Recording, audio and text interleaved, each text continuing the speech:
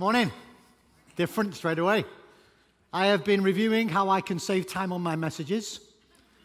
I waste a lot of time in my introductions. 2 Corinthians chapter 9, verse 6. Remember this. Whoever sows sparingly will also reap sparingly. And whoever sows generously will also reap generously. Each man should give what he has decided in his heart to give, not reluctantly or under compulsion, for God loves a cheerful giver. And God is able to make all grace abound to you, so that in all things, at all times, having all that you need, you will abound in every good work. There's the scripture. So I decided in this series, that's genius. What's genius? Generosity is genius. Generosity is genius. Go back, listen to last week's. But what does it look like in reality? What does that text look like with skin on?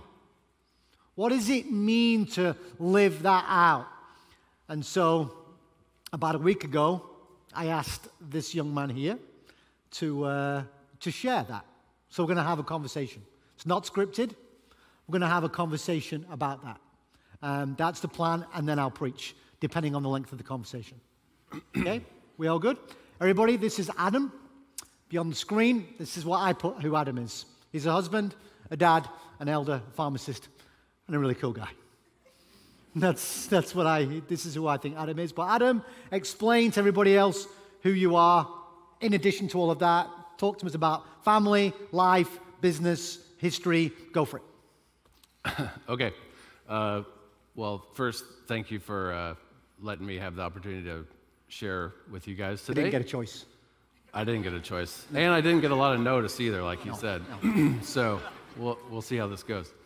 My family and I have been members of Grace, or attending Grace, I should say, since 2012. I have a wife, Brianne, and two daughters, Allison and Brooke, who are now 10 years old in the 5th grade program. And our experience with Grace has been kind of neatly divided into two halves, what I would say, in looking back. The first of which, we were attendees. We came to church, we listened to the sermons, we came more Sundays than we didn't, and we had a life group, and we knew a few people, and then we would go home. And that was kind of our experience. And then we had a few things that happened in our lives around 2015 or so that made a big impact on our lives, and then kind of what I would define our church experience since then, which is much more actively engaged in the body of Christ here at Grace Community Church. So 2015, what was going on in 2015 to define that with your family and all, and business? Just give some information to help us understand what was life like for Adam and the McCown family in 2015 that resulted in a change in that season. So my daughters are 10. They were born, they're twins, born in 2011. It was a complicated pregnancy, some health issues and things. And but regardless of that, just raising twins is nuts. And we were kind of drowning. I mean, that's the best that you can just do, is try to survive day to day. Up until about the time they were 4, and then things started to get easier a little bit. And then we felt like we were kind of okay. And then I had the bright idea of starting a small business right then. So just as soon as we weren't feeling like we were drowning, then I drowned us again. So it was a lot of kind of survival. So what was the business, or what is the business? It's a pharmacy. We opened that's where I met my wife, actually. It was in pharmacy school in Seattle, and then we got married. And good chemistry, obviously. Yeah, that's right. Sorry. Whoa. Unscripted. Unbelievable. But anyway, so something happened in our lives soon after that, and we opened up a small business, and that comes with it a lot of hard work and not a lot of financial reward in the beginning. It takes a while to take off. We've got medical bills. We've got differing incomes and things where kind of our security blanket wasn't there like we were used to. And I can remember a message that David Butler shared, and I was sitting right over there. And he shared, and I won't go into the details of his story, but it sounded a lot like he had gone through what I felt like I was going through. And it really resonated with me, and it was about faithfully giving through seasons of hardship. It's not, let's wait till everything feels nice and easy. It's what it looks like through that process. And about the same time, my wife was with one of my daughters at Phoenix Children's. They were going through some tests. She was in the waiting room. She was listening to a sermon and praying. And to hear her tell the story, she had an overwhelming presence of the Holy Spirit and the goosebumps and all the things that go with it. And she said the message was, "Don't you trust me? I've got you." You know. So she called me that day, and she said, "Look, she told me about what happened. She said, I think we should be giving to the church." And I said, "Okay." Because, and I can remember when we were talking about this past week, there wasn't a lot of fight about it or, consternation between us in that moment, because we had both had that experience of God speaking to us. And so the story since then is that we've been giving to Grace since then, consistently and faithfully, and there have been hard times since then. It doesn't make everything easy. It doesn't make life free of complications, but it does mean that we have a much stronger faith and trust in God, and we are invested in a church home that is a support system and a community for us here. So I hear a couple of things there, is that it didn't make human, logical, financial sense to step in then. No. But at the same time, life was hard, but there was something about, do you trust me? Yeah. That was the turning point. But you didn't just at 2015 go, oh, so the next season is we just give money, we get God off our back, He blesses us, everything gets better. You went way beyond that and went, when it comes to being generous, it's not just about our money or our stuff, but it's also about our time. So you're a young family with young twin girls, with some health things going on, and then you start to give, but you didn't just give financial, you gave your time. Share with us about what did that look like and the why and how that came about. Yeah, so share that part. Okay, so about the same time, maybe a few months later, like I said, we were in a small group and we had a few families. And one of them, her name was Lydia, came up to me totally unannounced and said, "We need help in student ministries. You can help," like that. And I was like, whoa. And that was not a thought on my mind at all. And my initial reaction was, that sounds nice, but I'm way, way, way too busy. I don't think you really understand the demands that work has on life and taking care of kids and wife at home and all these things. I'm juggling so much. I don't have time for that. That was my initial. But I thought about it and I prayed about it. And I went and talked to the student ministries director about that time. And he said, "Yeah, come on. We need help. So, can you come next Sunday?" Basically. And he said, where would you like to help? And I was like, "Well, what do you need?" And he said, "Well, we need help with either high schoolers, 10th grade, or 8th graders." And I said, "Are you giving me the choice?" I'll take the high schoolers. Thank you very much. But I didn't know this at the time because, again, we were still kind of in that attendee phase. But the group of guys that I had a chance to be a part of for 3 years was a big group of guys, several of which are in the room today. Just pause. If you were in Adam's group, 10th grade, senior year, etc., come on, boys, you're not shy. I want you to stand up. I want you to stand up. Tim's here. Here, Joel's here. Look where they are. Look where they sat this morning as part of this. And this is going how many years ago now? It's your sophomore year. What's 2016? 5 years ago? 5 years ago. 5 years ago. So, really, thanks, guys. Carry on, Adam. Well, and what I found was that the group of guys that were there were a part of families that have been invested in this church for decades, on leadership, and members and their parents had gone to church here. Their grandparents, in some cases, had gone to church here. And so I just had this automatic avenue towards meeting people and knowing people that were already invested here. And my wife, shortly thereafter, started serving in children's ministry, and has many friendships from that we wouldn't have otherwise. And she was able to be there along with our girls as they've gone through, and they're about to, scary to think, they're about to age out of that and go to the student group. But after those guys graduated, the next Sunday, it really was the next Sunday, Taylor was over here on the stage playing the keyboards. And Des made this announcement. It's like, hey, we need help. Taylor shouldn't be playing the keyboards. He's supposed to be up here singing. Who knows how to play the piano?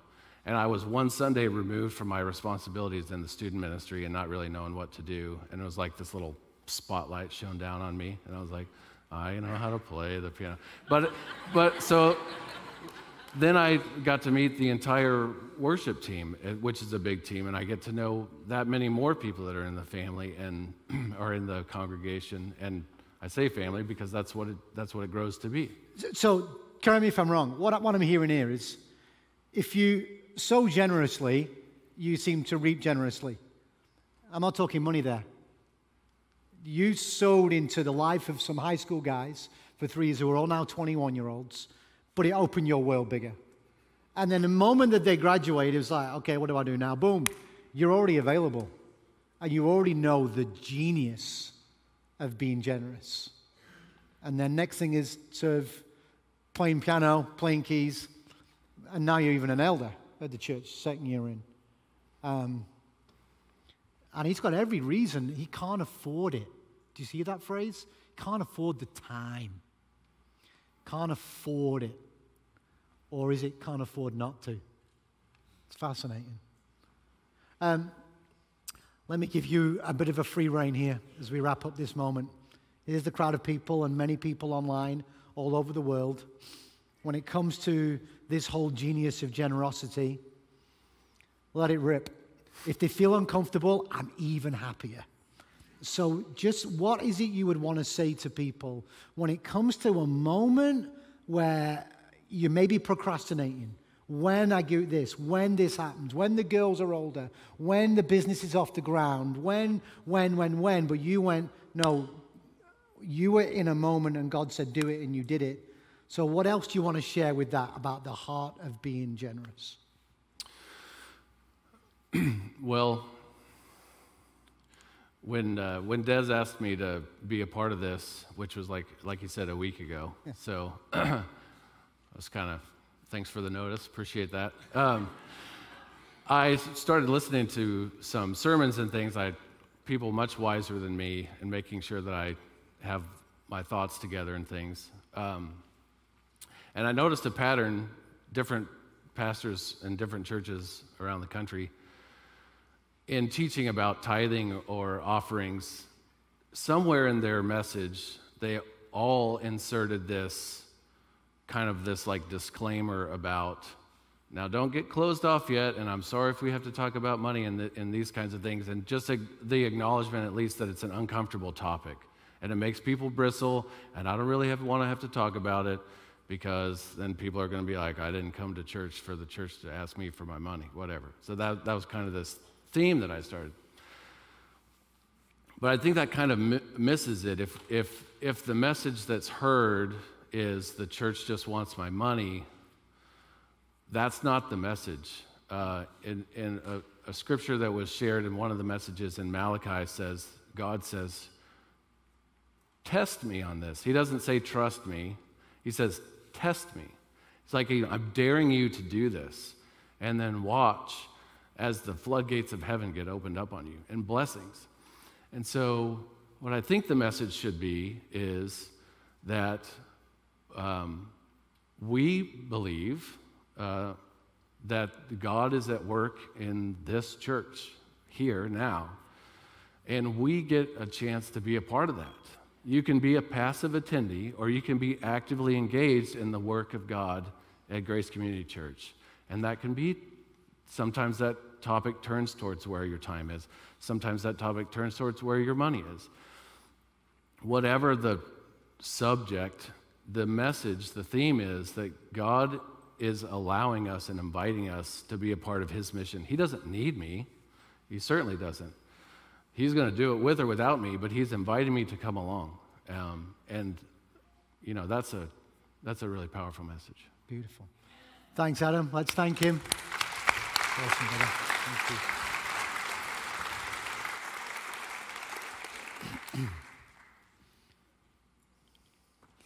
Last week, I touched on the heart of Jesus when he says, where your treasure is, that's where your heart is.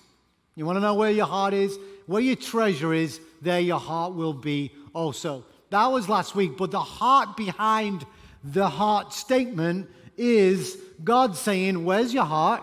And when your heart is aligned with the heart of God, that's life. When your heart aligns with the heart of God, that's life. And he says, I realize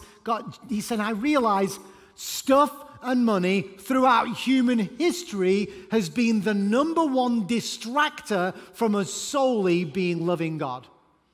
We are drawn to other things. Well, when this, and we're drawn to our stuff and all these different things and the things that we have and all of that is there. It's been throughout human history that has been the case. And so he wants to go for our hearts. There's the transformation. That's what's genius about generosity.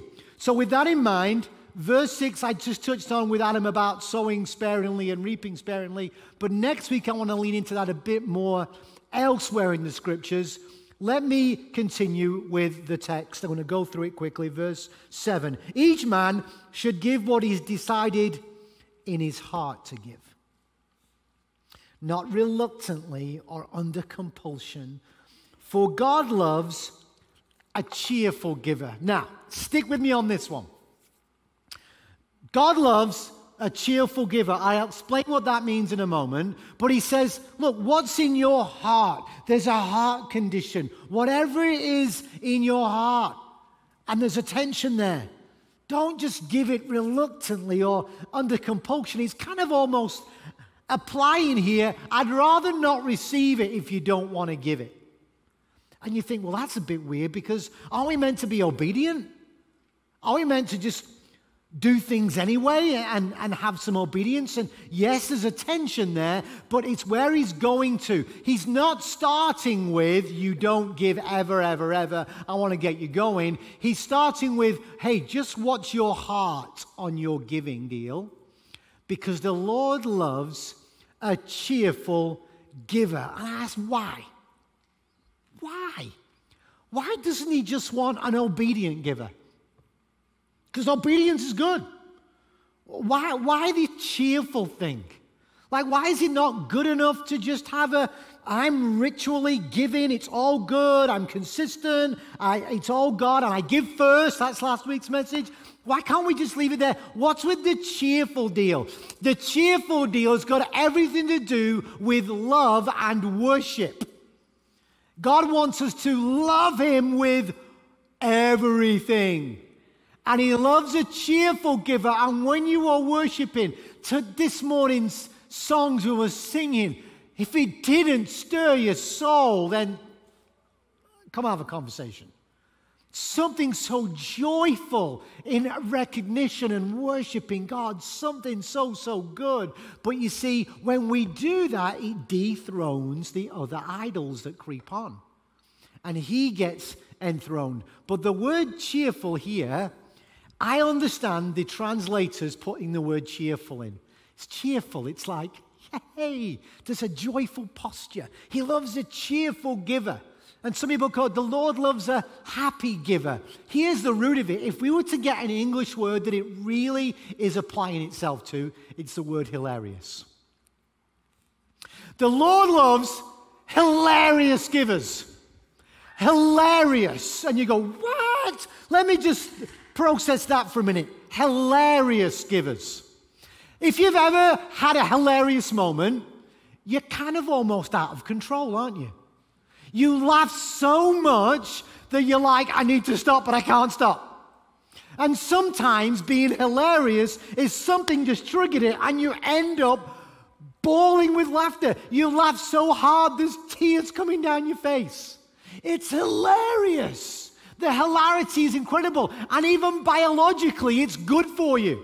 They've proved it. The scriptures knew it years and years ago. Laughter is like a good medicine. Laughter. There's something about that, and this is where he wants us to go. What if you could get your heart to such a spot where you just think, I've got to do this. I want to do this. Wait for it. This feels awesome. Oh, that's a bit ultimate. No. God's good, and all of his goodness going through you. The generosity of God being through you, and you experience that, is meant to be hilarious. It's meant to be, wow. Have you ever seen people laughing with complete hilarity and you didn't know what the joke was? And you want in, don't you? You're like, what was that? And I'm missing out, don't you? What was that? I'm missing out. People are laughing and I missed it. Like, I missed it. What? But it's not the same, is it? When they retell it, because you had to be at the right time, or you had to be there to experience it.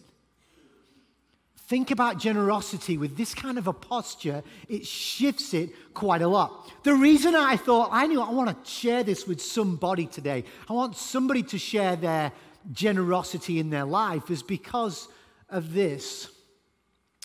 Rarely, it's natural that we get inspired by other people's generosity. Let's go outside of church world.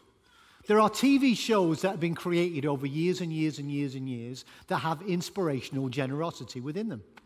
Now, I know they make money off it, but the whole wiring there.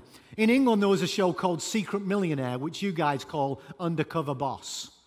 The whole undercover boss thing has got nothing to do with, a guy's going to go and see how his company's really working, or a woman who owns a company is going to go in there and see how it's really going undercover. The whole subplot of the whole show is that they get to engage with on-the-ground employees. They hear their story, and out of their wealth, they are able to make a difference in their life. And the inspiration is at that last 10 minutes of the show where they get to say thank you, but they overwhelm them with a generosity they didn't think they deserved. That plot line, that feeling is a human behavior of the generosity being poured out. And all too often you would even see the one whose money it was when they were giving it, they were the ones wiping tears from their face. Not just the ones receiving it. That even takes place and it's in there. Let me just make a clear statement to you. I have yet to come across an inspirational keeping it story. We can come across inspirational generation and generosity stories. They did this, they did this. Generosity coming out. We hear stories and we go, wow, look at that. And it can be massive in number. It could be small and sacrificial. But we get inspired. But I've never heard one of, I had this and I just kept it all for myself. So good. The best thing I ever decided to do.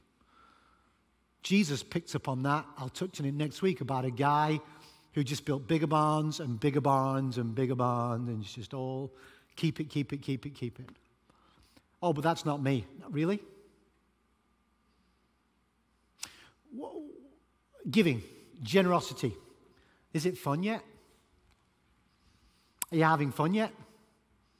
It's the heart of this text. Are you having fun yet? Are you enjoying it yet?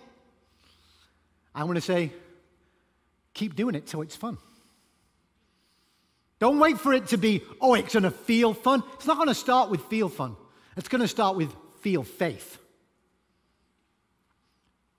As Adam shared, don't you trust me? It's maybe going to start there, but what I'm leaning towards is it fun yet? And some of you are like, this is a bit weird. I'm meant to be very dutiful and obedient. I'm not dismissing that. But God wants you free. And why would he say he wants us to be hilarious givers?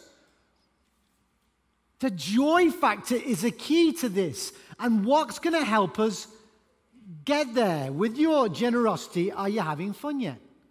I decided this morning, I'm looking through my stuff, it's early in the morning, and I asked myself this question: is it fun yet? Are you generous, Des? And how does that feel? Is it fun yet? And I gave myself a score. I'm not at a hilarious level yet. I'm not at a hilarious level. I'm not there yet. Some of you in here are. Can maybe help. I'm just not at the hilarious level yet. But I want to be. Because when a room is full of hilarious laughter, is there anything better? Why do we get inspired with memes of little children laughing uncontrollably and giggling? And you've watched them. And what is that? Well, where am I? And so I was like, where am I and where do I want to? The Lord's like saying, I love hilarious givers. And I think the alignment of the heart of God, who is unbelievably generous, and all he does is give, because he so loved the world that he gave his one and only Son. Something must align, and everything from it must be incredible. I'll carry on, verse 8. And God is able. Is he? Is he? Yeah. And some of it, I don't know yet. Paul writes to this church, this is like here, he's writing to this church in Corinth, said, hey, God is able to make all grace abound to you. Please don't read this just you personal. We have to be careful in the Western world about the Bible just being about me and Jesus. It's not me and Jesus, it's we and Jesus. This is how the scriptures were given. Always about community and together. So when he says that all grace will abound to you, this is what he's saying, so that in all things at all times, having all that you need, you will abound in every good work. And I took that and went, so what you're saying, Lord, is Grace Community Church, God is able to make all grace abound to you. So that in all things, at all times, having all that you need, wait for it, you will abound in every good work. You are going to be overflowing, outpouring to everybody else around. And God's able for you to do that. You're going to impact and change and transform things you might never ever touch, but it's going to take place. So then I asked the question about, is this about my heart? Of course it's about my heart. So then I wrote this down. Some of you will like this, discipleship. Discipleship is becoming more like Jesus. Not knowing more about Jesus. Becoming more like Jesus. Becoming Christ-like. Christ in me. That's what I want to get towards. Am I becoming more like him? Yeah. Well, I reflected on this and said this. I am never more like Jesus than when I'm giving and forgiving. Period. Well, seriously. I'm never more like Jesus than when I am giving and forgiving. Because that's Jesus. When it comes to giving, he gave it all. And if you read the narrative of his story all the time, it was always giving. and forgiving. And the purpose of me being forgiven by him and receiving that, I have opportunity to forgive others. The purpose of forgiving others is not for their benefit. It's for mine. Because it releases the infection of me becoming bitter. It's a bitterness vaccination. Forgiveness. Forgiving. I am never more like Jesus when I am giving and forgiving. So for some of you who've been in and around church all your life, I want to become more like Jesus. I'm just going to say this. The answer isn't memorize more. The answer is do more forgiving and be more giving. That's when you become more like Christ in me. If he is in me, my posture should be giving and forgiving. So what does that look like? Let me get practical in this. And I've had discussion with people. When we first moved to Arizona, and especially in and around Tempe, we recognize there are some people who very much live without. There's homeless communities. There's people who do not have. There are people on each junction of freeways asking for help. And I remember early on having a conversation, and I was told, hey, Des, don't fall for it. Don't give to them. Don't give to them because there's a system for some of them that are involved, and some of them will just waste it anyway. So really, you're wasting your money. It's like throwing your money down the drain. Just don't do it because there's a whole thing there, and it's really don't fall for it. And I got told this. Now, I'm not saying that some of that isn't true, but I am saying this. When it comes to the condition of my heart, if you pull up at a junction and the Lord says to you, look in your wallet, give it. Why is he asking you to do that? He's not asking you because they need it. He's asking you because you need to let go of it. It's a condition of your heart. You're never more forgiving, never more like Jesus when you're forgiving and you are giving. How many things did Jesus do that the people went, why is he doing that? Don't agree with that. But it was an overflow of the heart of his Father coming through his hands. We get to be that overflow. And I'm just saying, sometimes you may see somebody in need and just it doesn't call out to you and it's okay. But sometimes if it does, if the Lord's just saying, go on, it's a heart deal. It's just a heart thing. And that's a very simple little example. But it flows after last week's give first mindset, by the way. Big time. So, and then it goes on to say this. I'm going to jump to verse 11. It's because of time. You will be made rich in every way so that you can be generous on every occasion. And through us, your generosity will result in thanksgiving to God. Let me give context here, because the prosperity gospel people go for it here. By the way, there's two kinds of gospel here. There's three. There's the true gospel, middle. There's the prosperity gospel is, if I give to God, I become rich. Yeah? He blesses, it's all about me. And then there's the poverty gospel, which is righteousness is demonstrated in poverty.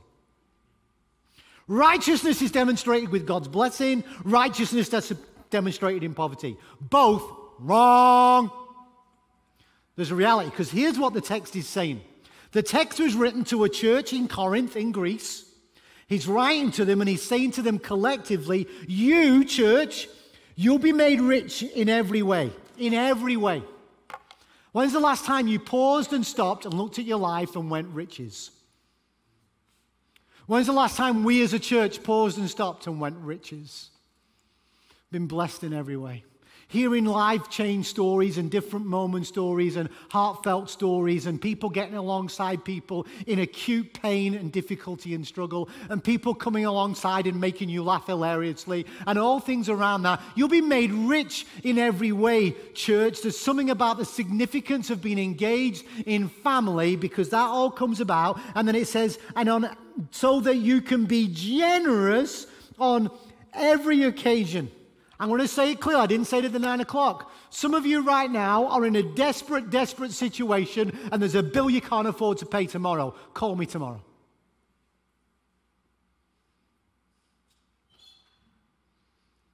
Let's see how we can walk alongside you. Oh, yeah, but you don't know how much it is. I don't know how much it is, you're right. Don't stop us having the blessing of giving, because Jesus said it's more blessed to give than it is receive. But in your life, living with that same posture. And he goes on to say this: you'll be generous on every occasion, and through us, your generosity will result in thanksgiving to God. This church were gathering this offering together, and Paul was going to them saying, so give generously. Where were they giving to? They were giving to the central location of Jerusalem, where the church, the gospel, this new movement, this ecclesia, this people of the way, were expanding the good news that Jesus is risen all over the Mediterranean basin. It was going, and that comes with a cost. And so they were saying, let's gather it in Jerusalem and send, and send, and send, and send. So he said, your generosity to us, through us, will result in many people giving thanksgiving to God. You might never meet them, you might never see them, so let me ask you this. When's the last time you stopped in life and just went, wow? When were you last awestruck by God's goodness? When's the last time you went, oh? When's the last? Because when it comes to your heart, that's where the Lord's leading you. When's the last time you just stopped and gave thanks, but even for the impact of it all? I shared it at the 9 o'clock. Your generosity, those who give to Grace, do you realize there are people hearing the gospel and reading the word of God and singing praises to him in Senegal in their native tongue because you gave? And that's a direct Grace Community Church thing. Specific. Do you know? Wow. When's the last time you thought about it? And to be honest, the shoe boxes is super cool. And it gets you there.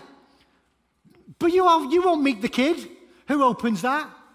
Whose life, when they open it, a light switch will go from darkness to light. And that impact that gets to happen. When's the last time you just thought, I want the awestruck wonder of the goodness of God? Your heart, the thanksgiving that will come before God will be incredible. Let your light shine before men that they may see your good deeds and praise your Father in heaven. I'm not saying they should see your giving. I'm saying, but just your heart. Because they shouldn't see your giving. Ask next week, right hand and left hand and all kinds of things. But anyway. It's the heart deal. So, land the plane. Here we go. Yep. Some of you here have been faithfully living out God first, generosity, spontaneity, sacrificially. Some of you with hilarity have been doing this. And I have a word from God for you today. I'm going to read some scripture over your life. You need to hear the heart of the Father and receive this blessing because of your generosity. It's genius.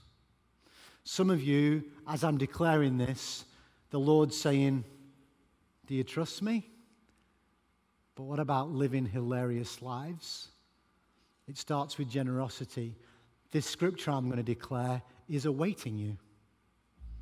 The Lord is ready to say this over your life when you step in and you start to live that way and to give. Absolutely. For some of you, you've been routinely giving and the joy's not there anymore.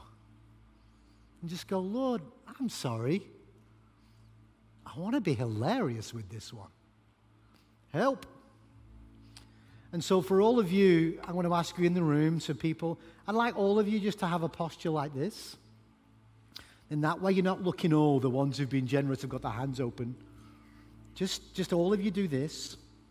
And I'm simply going to read scripture, not preach it. I'm just going to emphasize the last verse when I get to it, but I'm just going to declare it.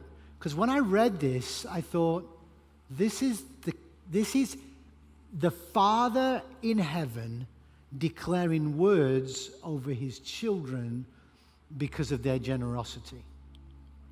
It says this, 2 Corinthians 9, and I go from verse 12.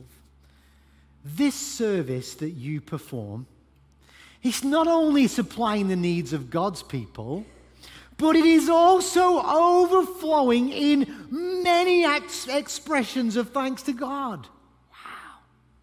Because of the service by which you have proved yourselves, men will praise God for the obedience that accompanies your confession of the gospel of Christ, and for your generosity in sharing with them and with everyone else. And in their prayers for you, their hearts will go out to you because of the surpassing grace God has given you. Thanks be to God for his indescribable gift. King Jesus is saying, guys, I see it, I love it, I'm grateful for it, don't miss the impact of it.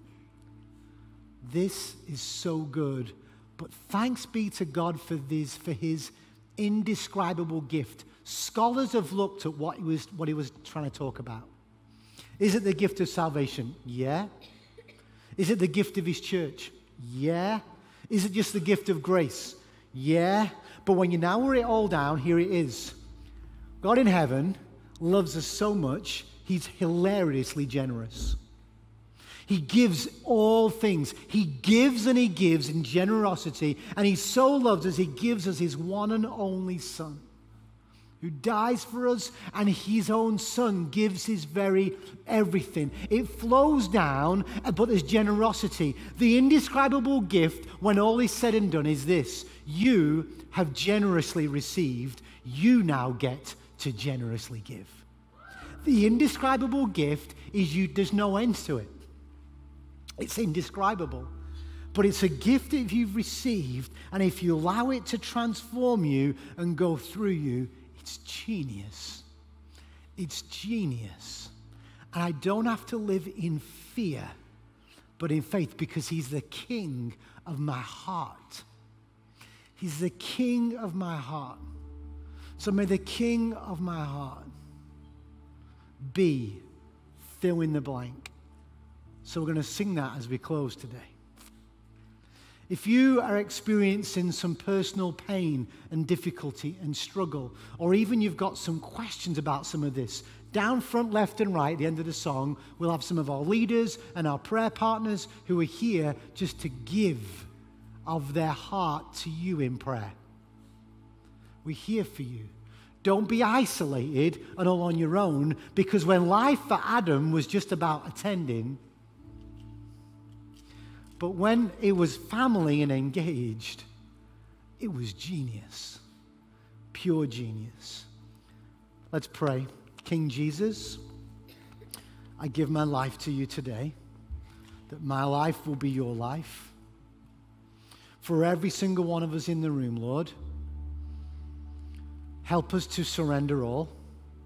Help us to discover the joy and the hilarity of being generous as you are generous. And Lord, it isn't about being irresponsible, it's about worshiping and loving you. So with the overflow of our heart, may our actions speak. May we move from good intentions to actions. We sing to you now, Lord, you are our King. You are good. You are good. And the psalmist said, Lord, you are good, and all that you do is good. Teach us your ways. So, Lord, teach us your ways when it comes to generosity. In Jesus' name, amen. Amen. Let's stand and sing this together in closing. Prayer partners be down front. See you next week.